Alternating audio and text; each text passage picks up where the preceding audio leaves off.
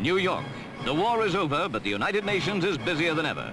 The Security Council has rejected the Russian resolution demanding that Israeli troops withdraw from conquered territory.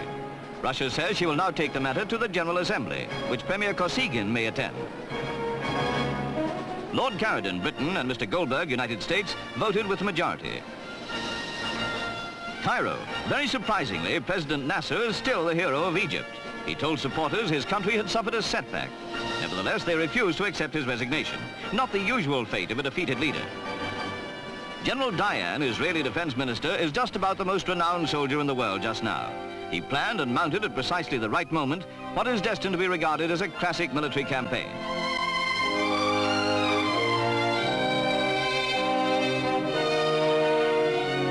From almost everywhere, congratulations to Israel.